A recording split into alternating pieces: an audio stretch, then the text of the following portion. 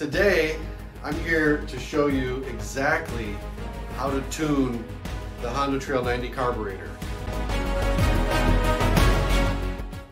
Now, you're going to need a small flathead screwdriver and the knowledge in this video. That's about it.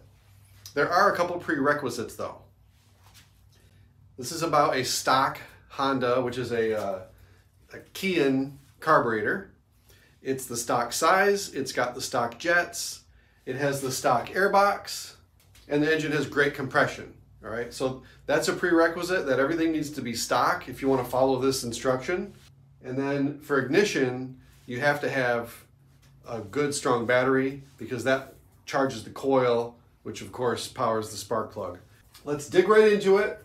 Let's get close up and I'll show you exactly how to tune your Trail 90 to start, idle, and run perfectly. Let's go. This is your choke lever. No choke is down. Yes, choke is up.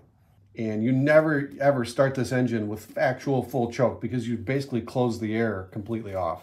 So you have to crack it to about there. Okay, choke.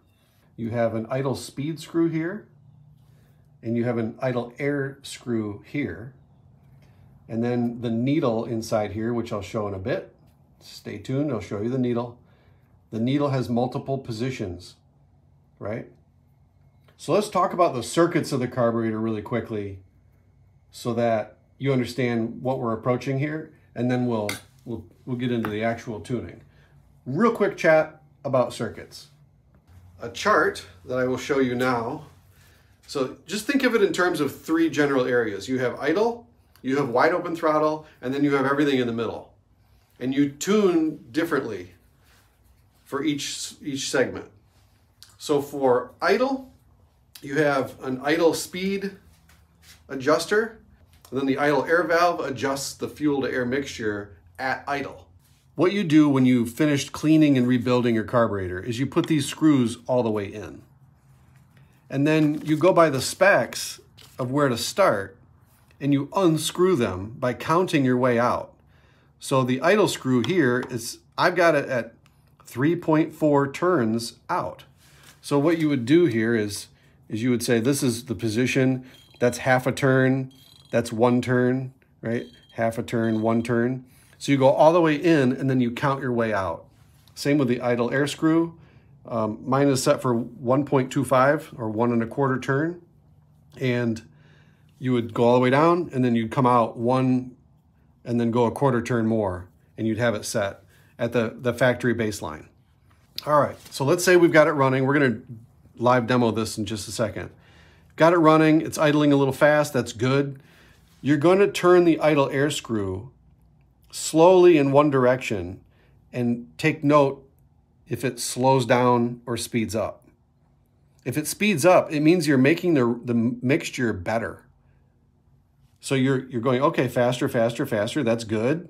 And then as you exceed that limit, it will start to slow down again. So then you want to come back to where you were, to that fastest point. Now you know you have the air mixture just right at idle.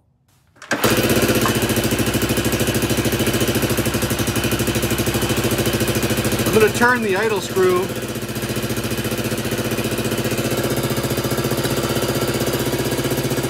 Turn this screw one way and see if I can get it to speed up. Right away, see?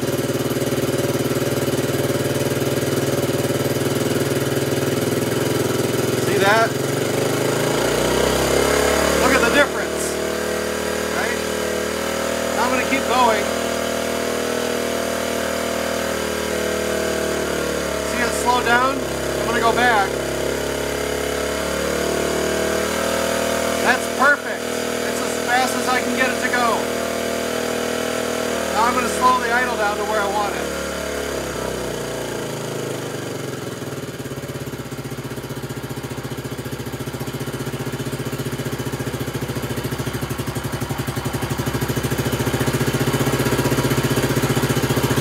That's not bad. That's pretty good. You can see how much of a difference this makes. And if you're down at this slow of a speed and you start doing the idle air screw, it's almost impossible. It'll stall right away. So you've got to speed the idle up pretty good. Then you adjust your air screw to get it to the fastest speed. Then you can slow your idle down, and because the mixture is still correct, it'll stay running nice. How beautiful is that? Now we want to test mid-throttle performance. We want to test mid-throttle performance. So mid-throttle is somewhere in between, so you have the needle is tapered, and as you raise the needle out of the venturi, you raise the needle to allow more fuel to flow, and you raise the cylinder to allow more air to flow.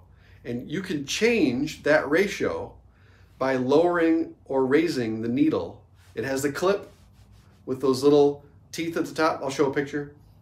And you can raise and lower the needle in relation to the cylinder. So as you start to open the throttle, where that needle starts and stays with the cylinder, it changes your mixture.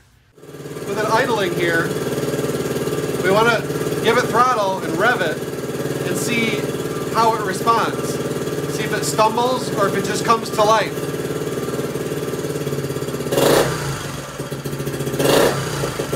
See how there's no stumbling from idle?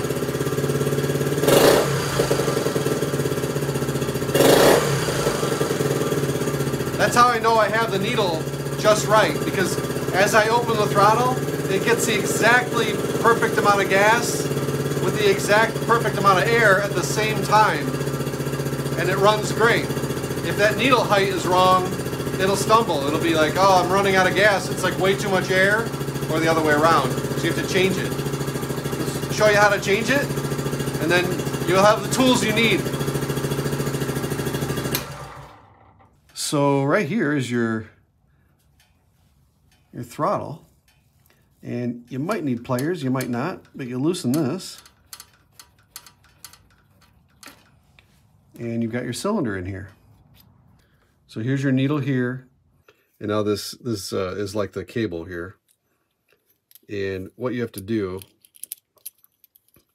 is you have to pull the spring back and hold it like this, and that'll give you some slack in the cable right there, and you'll be able to get the cable to loosen up right there. See, you'll be able to get the cable to loosen up and slide around and out.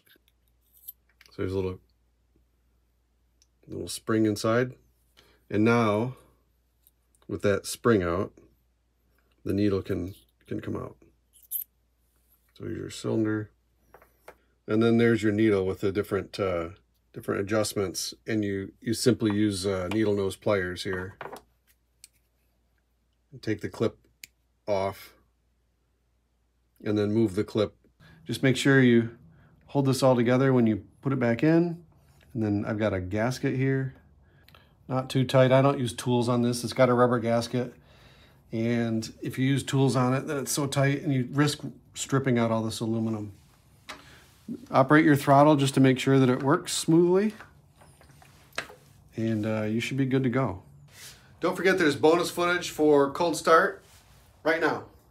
And after that, subscribe to the channel, like, thumbs up, send a comment if you have a question or you want to say something like, hey, that was a cool video. And I'll see you next time. Thanks for watching. You will need a Honda Trail 90. Step 1, turn the fuel on.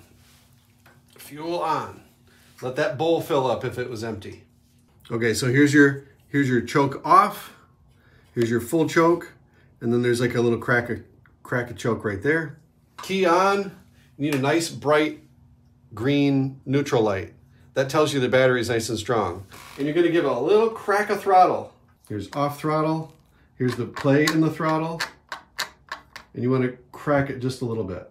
Okay, and remember, subscribe to this YouTube channel, Remotorcycle, where we don't fake kickstarting. You get to see it from start to finish. If this goes horribly wrong, you'll know. But I've got my choke, a little less, I've got my throttle cracked, key on, we should be ready to go.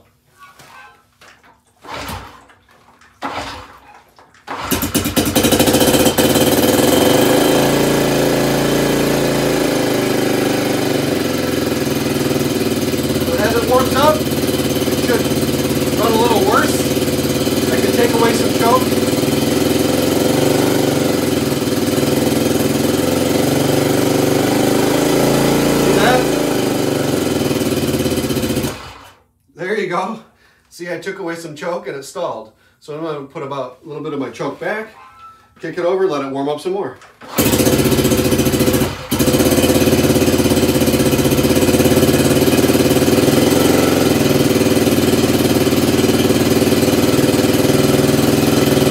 Got a little bit of throttle just to make sure it keeps running.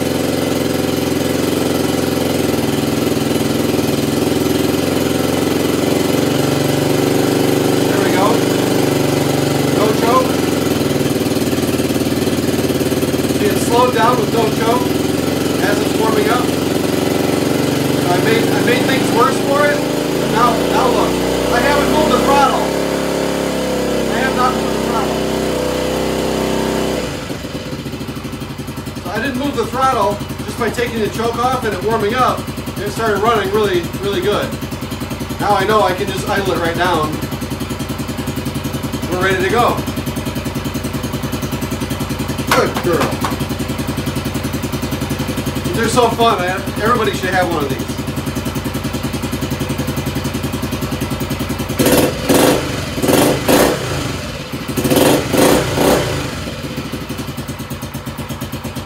That's exactly how it should run.